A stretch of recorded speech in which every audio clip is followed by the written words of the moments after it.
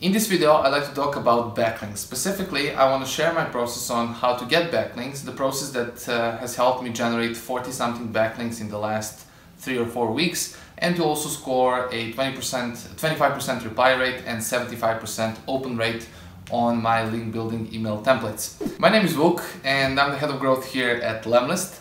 Lemlist is a tool that helps you do cold email outreach campaigns, personalize your messages at scale, and automate your sales process. One of my key goals as the head of growth at Lemlist for this quarter is to boost our SEO rankings, and the big part of that game is generating backlinks. This video will walk you through the process I use to find link building opportunities, so using Google, tools like Ahrefs, and also communities on Facebook and Slack, and a lot of personal connections to get meaningful backlinks. We'll also talk about 7 different email templates that you can use for your link building. Right now we're gonna go and talk about this process. Yeah. Let's crack on. How to get backlinks plus 7 SEO outreach templates that Lemlist team has been using to do some magic for us. So first of all, I'm not gonna talk about the basics and the essentials of backlinks, but real quick, so for all of you who are just starting out, a backlink is a sort of a vote from another website for your website. That's basically saying like, yo Google, check this out, this page is really dope, I think you should take a look. And the more backlinks you have, the more positive signals, the more votes will other websites pass to your website, and you'll be able to rank higher. Does this mean that you should go out and get 500 backlinks from a non-related site and get a non-meaningful backlink, let's say? Of course not. Google is not stupid. They will figure it out. So getting backlinks is essentially a long process where you should focus on getting as many backlinks as you can, but getting those that are actually connected to your business in a way, connected to the content you'll be publishing, and that are meaningful for your business. Otherwise, it's just not going to work. In the blog article, you have the link below. You will see different types of backlinks and all the theory that you should know, and that I'm not going to talk about in this video. But one thing I am going to talk about is the do follow versus no follow, and the basic difference here. So do follow passes the SEO juice for your website. A no follow does not. No follow is just a mention with no SEO juice whatsoever. But the important thing here is, although you would prefer, as any other SEO practitioner out there, you would prefer to get a do follow backlink, in order for you to rank, you need to have both types of links. So whenever you get some no follow backlink, don't be too sad. Although it's not going to help you in SEO terms, getting traffic and pushing audience to your website that's meaningful for your business and for your conversion rate is always a good thing. But these are the results I've gotten so far. So 40 plus backlinks in the last 3 or 4 weeks is the score. I'm not like sure if it's 42 or 39 or 45, but it really doesn't matter. There's no really like limit that you want to reach. As many as you could get, that's good. But I think that 40 plus in 3 weeks has been good for Lemlist overall. 25% reply rate and 75% open rate are some of the results on our link building campaigns. If you consider both the emails and forms, because sometimes you can't send, some website will not give you their contact email, or you can't reach the person that's related to that website, so you got to do it through their contact form. It's difficult to measure, but you can pull these stats in your spreadsheet, Google spreadsheet, and basically tell that sheet to calculate this on its own, and basically like combine both. But these are the results. So you've seen I've been actually leveraging these and using these, and it's not some sort of fluff. And finally, let's kind of first divide this video will be divided in 3 sections. So one will be the process of finding backlinks, how you can find different backlinks. Are there any like cheat sheets? Is there any tools are there any tools that are kind of good for this thing? And I'm also going to share some stuff that concerns different communities, different groups on social media platforms, and so forth and so on. So I'm just going to show you right now. So one thing that I like to do is to leverage search engine operators in order to find different opportunities. So whether I'm chasing a roundup or if I'm chasing a guest post. So I've shared, by the way, this file in the article right here. You have the link in the description. But essentially, if I'm like a writer for an SEO and I want to find some guest post opportunities, I want to publish a guest post on other people's websites and get a backlink using this strategy, I'm just going to come to my search engine cheat sheet, and I'm going to filter out guest posts, and you can see there are certain operators that you can use to tell Google to list out results that are meaningful for you to find various guest post opportunities. And what does this mean is that Google is a monster. If you know how to use it, Google can give you a many good things. But specifically, if you want to, for example, use let's say write a guest post in the SEO world, I'm just going to come here and say SEO, and you see that, and also type space, which is a good idea. So you see that these queries will be automatically populated, and for example, you can come here and basically copy paste any one you want. I'm just going to use this one. I'm just going to go here and I'm going to tell Google to search it, and you see, so, and it's also a good idea for you to just go here and use the past year, let's say, filter, because it will give you more meaningful results. And so depending on what you search, so you can see that this will not be beneficial. I won't be able to extract as many opportunities from this particular search query because it gives me blog posts. But you see, like, there's Write for Us, guest blogging opportunity for me. I can scroll down through here and see if I can find other opportunities. But if I'm not happy with it, I can like basically change it, and I can come here and say search for SEO entitled Write for Us, and then I will get a couple of useful results. So you see, like, posting guest posts on Mangools, which is an SEO tool. Using Google and using search operators in this way will help you narrow down the results and like go through this exhausting search process in a much more faster way. And another good thing is Ahrefs and a lot of other tools like Moz, for example, have these Chrome extensions which help you get you some information about different websites in terms of like what's their domain authority, what's their URL authority. Those are some kind of metrics meaningful for you that you can know how powerful is the website and whether or not you want to get a backlink from. The higher the domain authority from a website is, generally the rule is the more authoritative websites, so with the ones with the higher domain authority link to you, that's a much bigger signal for Google to telling like, oh, your website is dope because, I don't know, Ahrefs that has a strong domain authority is linking to you. That means something. Another thing that you can use is, of course, Ahrefs. So for example, if I come here and type, let's say, ahrefs.com, and I can come here and say, cool.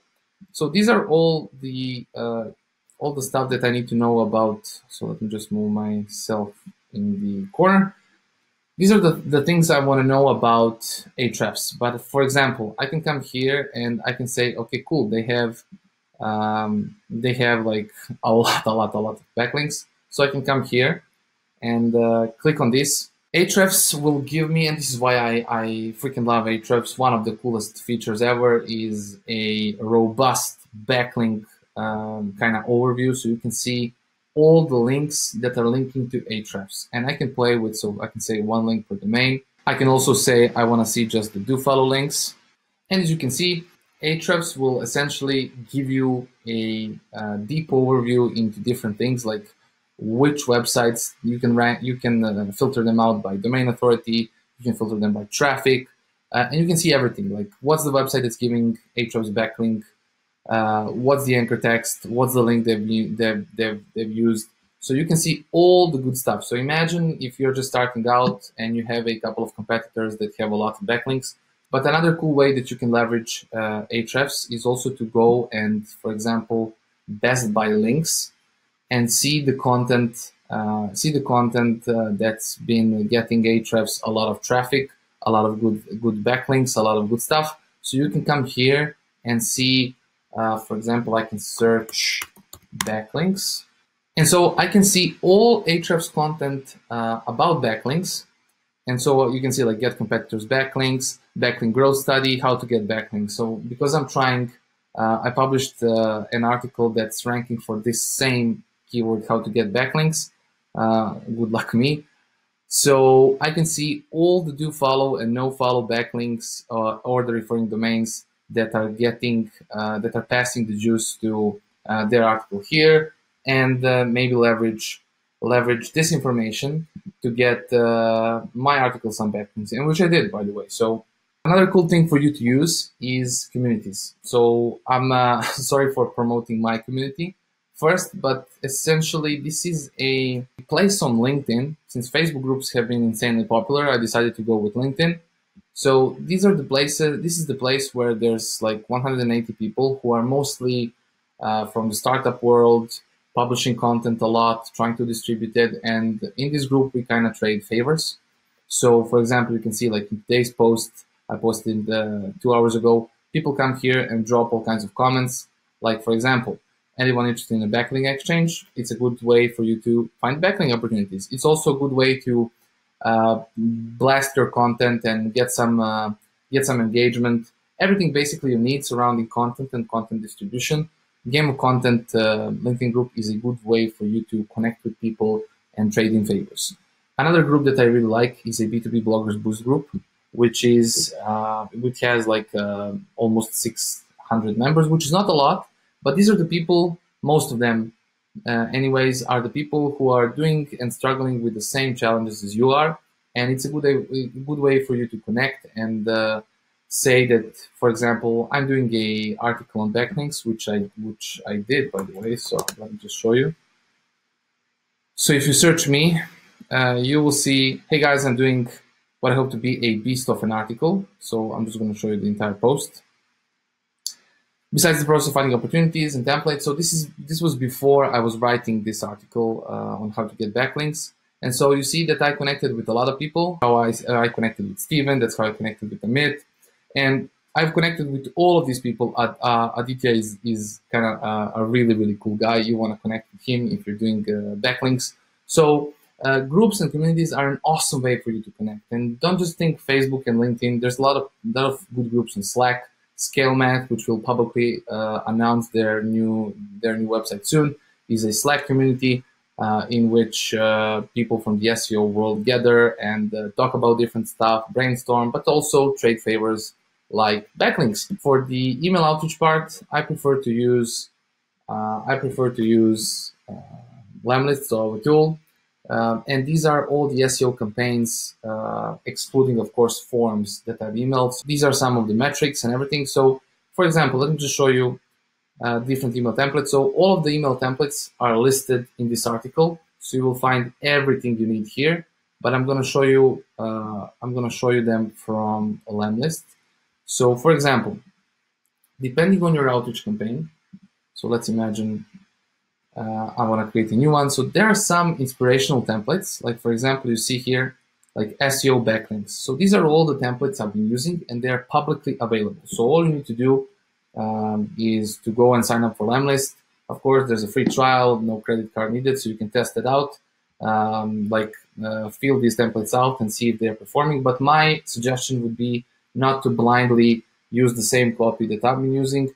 Try to change something, try to adapt it more to your business and to your writing style and the way you communicate. You will find, by doing that, you will find it much more success, believe me, because you want to be you. You want to be as authentic as you possibly can. That's really important. And also, keep in mind that there are some things that you need to edit here, like your pitch, if you're doing guest post.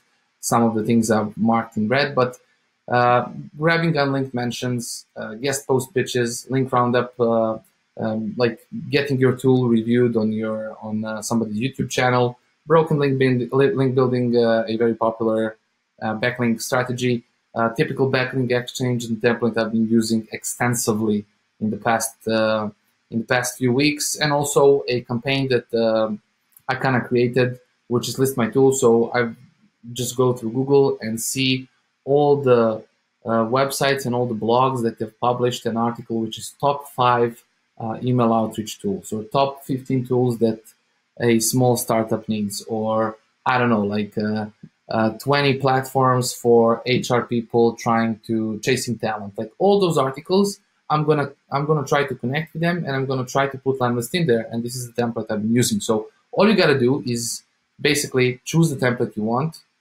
So for example, imagine I want to use Backlink Exchange. I'm just going to come here. I'm going to use this template. There's also personalized images, which is a great way for you to boost boost your outreach impact and get more replies. And just you want to come here, edit any way you want it. You can also change the image. This image is dynamic, so whenever somebody receives this image, it will be here's the plan book. If your name is Suzanne, it will be here's the plan Suzanne. You can put anywhere anything you want here, like whether that's a name or a screenshot of their website, and just like show you. You can use a lot of humor. You can use their company logo, their website logo. Like the possibilities are really endless. So for example, check this out. So I'm a big fan of cartoons, at least I was. So you can play a lot of cards. That will come handy for you to increase the impact of your emails, and at the end of the day, get more backlinks, which is kind of like the whole point. And these are the templates that we've been using, and those templates so far. So let me just go back to where should I want to leave. Yes. So these are some of the email results, at least. One more time, without the forms. The forms that we've been emailing, and we've been pretty happy with it. So I'm just gonna show you the impact so far. So as I said, one of my main goals in the third quarter is to boost SEO rankings and to get as much backlinks as we can possibly get, and try to rank in this insanely competitive industry such as email outreach. But you can see that we've been able to experience some good stuff lately. So organic traffic is slowly on the rise, which makes me really happy. We've also been increasing the number of backlinks and referring domains that are linking back to us and ranking for more organic keywords. Of course, this is a long game to go. Lemlist is nowhere near where we want it to be on Google, and that's the first 3 spots on the first pages. So there's a lot of work ahead, but I just want to show you that even though I'm not an SEO expert, I'm an SEO practitioner, as I said, anybody can do this. All you need is a process, and all you need is patience to test different things.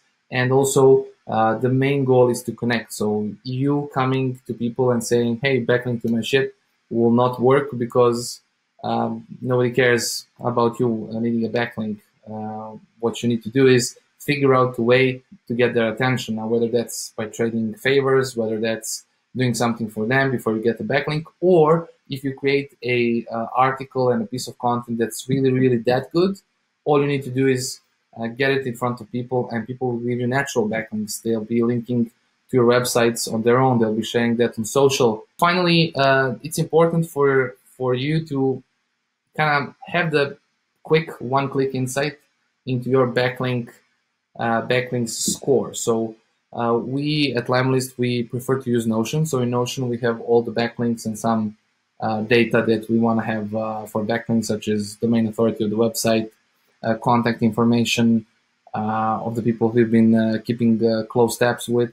So it's important for you to have that kind of data available to you fast, so that you can show the changes that you made, maybe connect with people again in the future. One backlink in most cases is just the beginning. You can do a lot of stuff down the road. So it's important to keep all that data somewhere in one clean place. And also you'll see a lot of people, especially experienced link builders, will ask you to create a spreadsheet, which is all the backlinks that you've exchanged with that particular website. So imagine your website and my website are exchanging backlinks.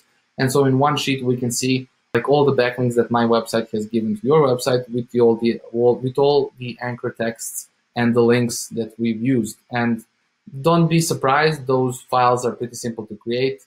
And usually the one who's asking you already has a template, so you don't have to worry about it. I hope this was useful to you, and I hope this content will give you some ideas on how you can scale your link building efforts, get more backlinks, and do more meaningful SEO work. See you down the road. Bye.